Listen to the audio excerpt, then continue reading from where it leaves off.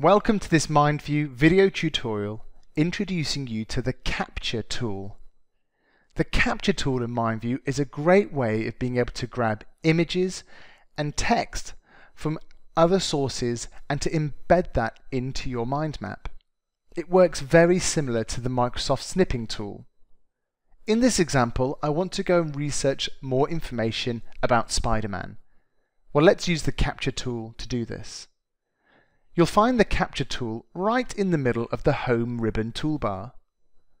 First, select the Capture tool and notice how MindView will automatically minimize, leaving us with the Capture toolbar here.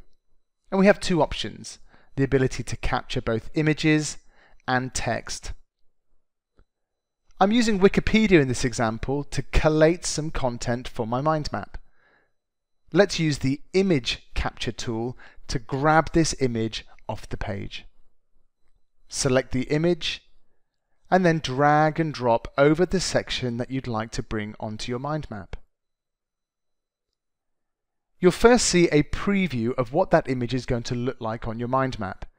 Notice as well the image has been titled, the URL has been captured, and any keywords will help you to search for that image at a later time.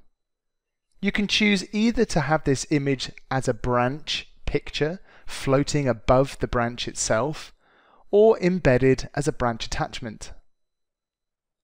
In this example, let's just add it as a branch picture. Back on my mind map, you can see that image has now been placed on the branch itself. Let's do this again, but next time let's capture some text. So by selecting the Capture toolbar and using the Wikipedia page, I'm going to now select the text functionality.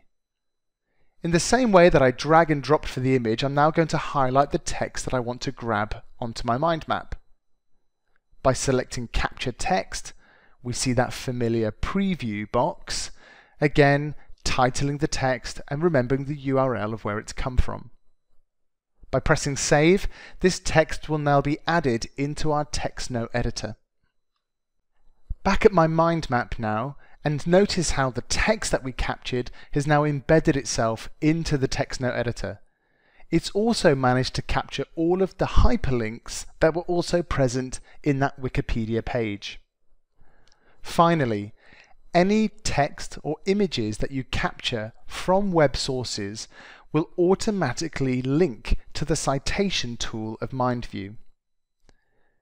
Opening the citation tool, you'll see now that we have created a Wikipedia web reference.